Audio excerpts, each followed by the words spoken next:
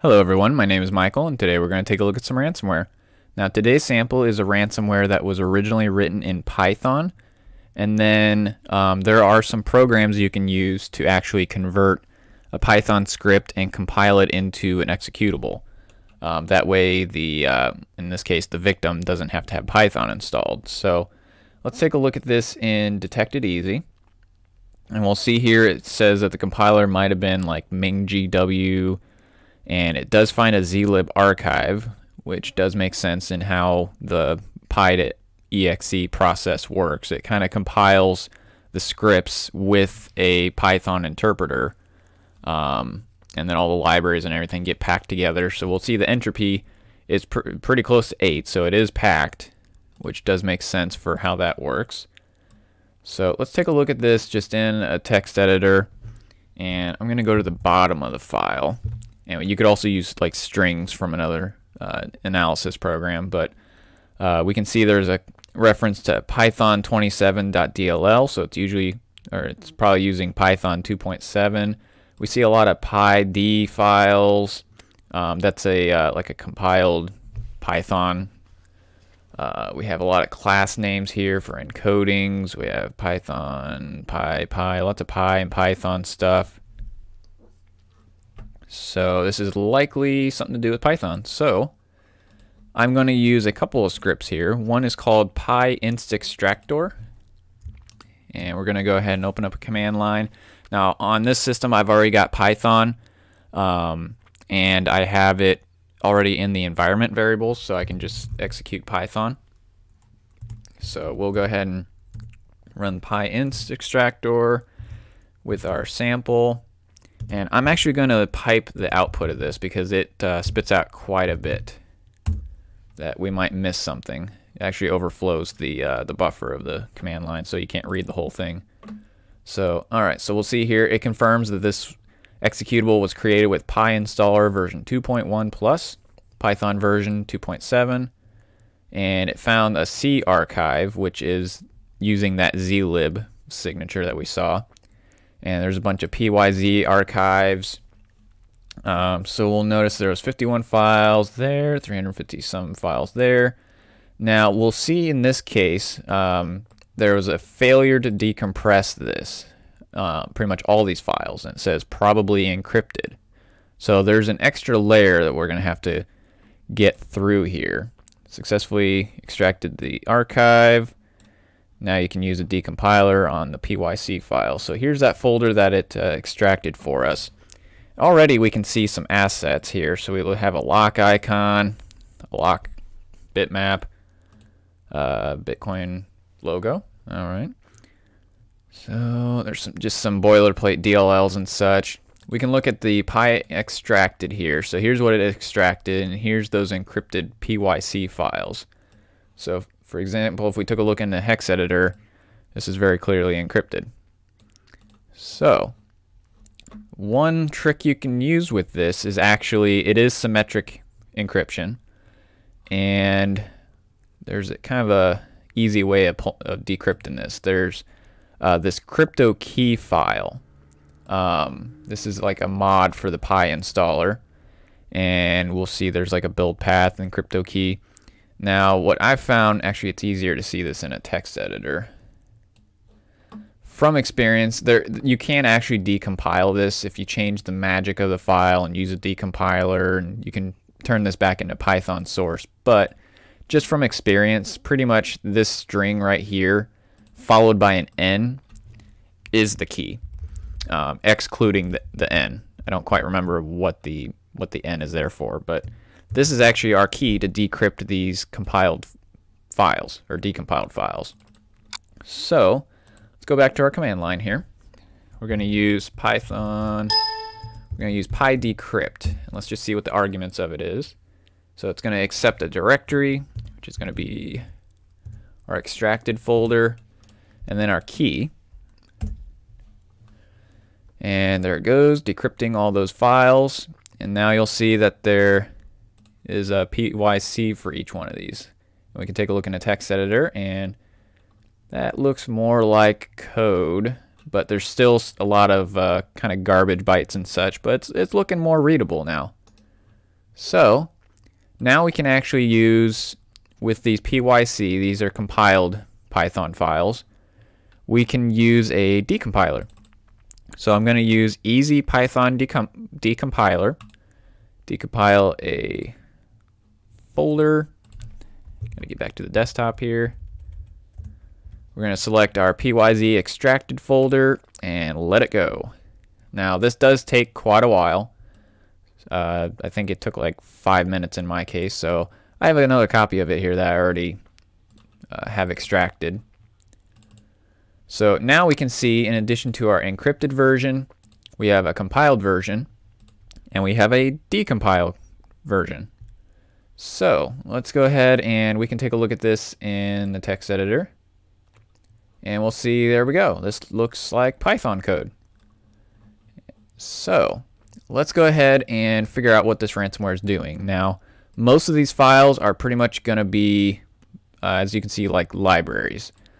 We have XML stuff. We have this WX, which I think is like a GUI library.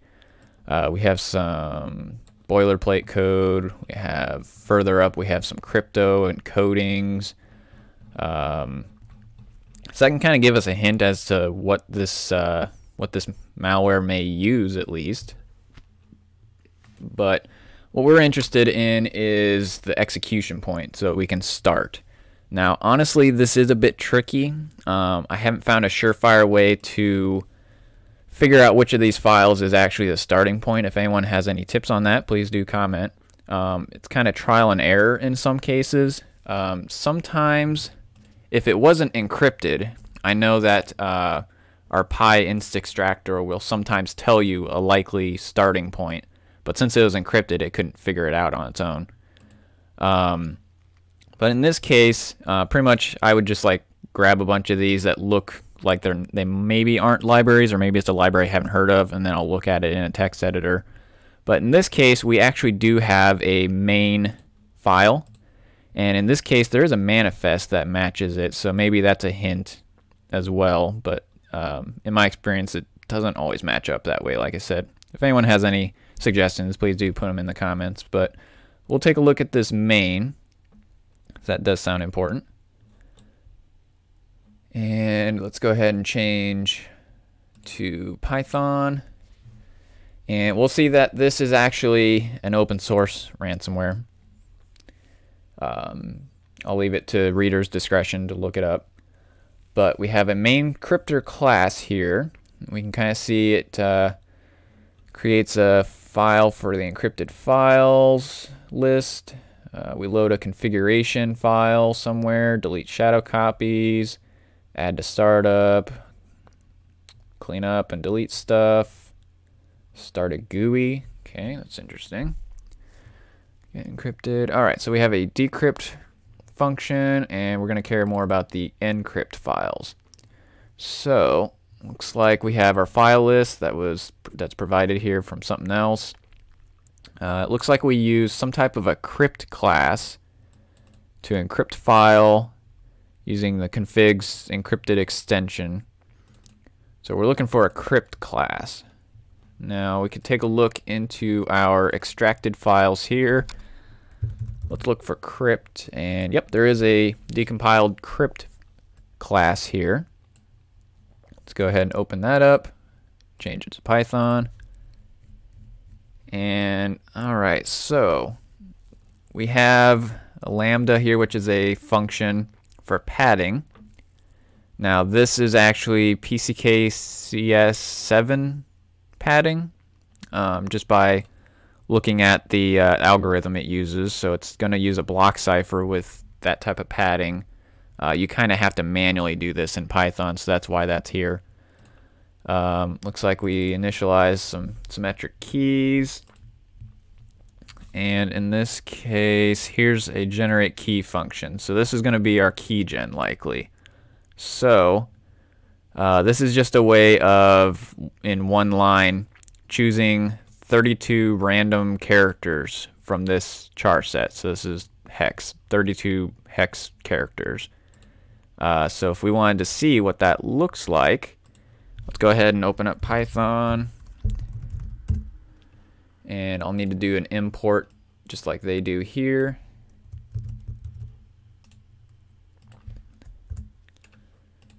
And then we can come down here and we'll see they're using random.choice.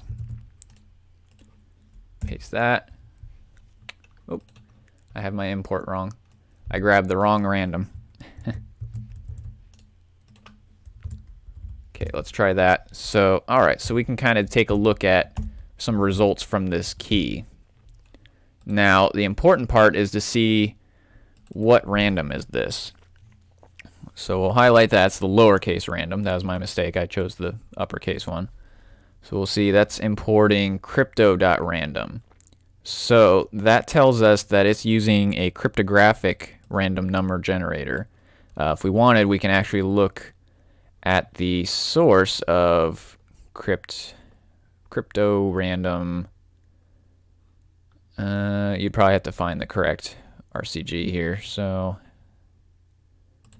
we could look at this if we wanted to. We'll see it by default has a strong random, and it likely calls some functions from the system that makes it strong. So already from experience, I know that this is not something we can brute force, unfortunately. So it is generating a secure key. However, we do see that it's then writing it to a key.txt. So we might be on the lookout for that file. So that's interesting. Looks like for processing a file, we go down here, decrypt, how to decrypt. Okay, so we do need to still see what's the structure of an encrypted file. So processing file. All right, so we read in block sizes, and we're gonna pad the block. We're gonna create an IV for every file, and once again we're using random.new. Now I think it doesn't really matter whether this is a cryptographically strong IV in this case. The IV doesn't have to be cryptographically strong. It just has to be, for good security, different for each file. So it looks like we're using CBC mode, we're using AES, passing in a new IV for each file, and we're actually saving that IV as the first bytes of the file, and then the encrypted part. So cipher encrypt, which is AES. So that's our structure of our file. The first, with AES, it has to be 16 bytes is the block size. So the first 16 bytes of the file is going to be the IV, and then the rest of it's the encrypted file with our custom padding, or in this case, PCKCS7. So we can also take a little further look down here. We say there's a generation of an RSA key, and they use that for encrypting that AES key. So that would likely be like what would be put in a ransom note or something in real practice. So we kind of have an idea of how this ransomware works, and you could dig even more into, if you want to read, like I said, if you want to read how the random works, how this uses AES and such. So I do have, because this ransomware was way too slow to do on video, I have a previous execution of it, and it did drop that key.txt. We'll take a look at that. This is the key that it generated in that instance. So let's just double check we can decrypt this correctly. So in this case, the base one that I had did use the extension .rs. So we'll see this is one of my bait files that was nothing but 0 bytes, and it's encrypted to this. So let's grab our key, paste it in there. Now they do treat it as text, not hex. So it is AES 256 in this case, not AES 128.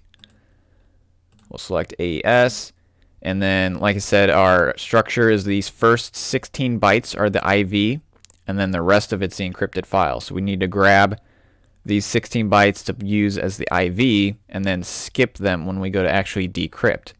So I made a button that does that. It goes offset 16, and we're using CBC, we're using PKCS7. Sorry, I might have said PCKS before. And decrypt, and there's our 0 bytes. So that confirms that we're using that encryption algorithm. So let's see. Yeah, now it finally finished decompiling. So that has been a quick analysis of a Python-based ransomware. There are some extra steps with some more advanced ones where you may need to correct the magic header. Sometimes it might be a different version of Python.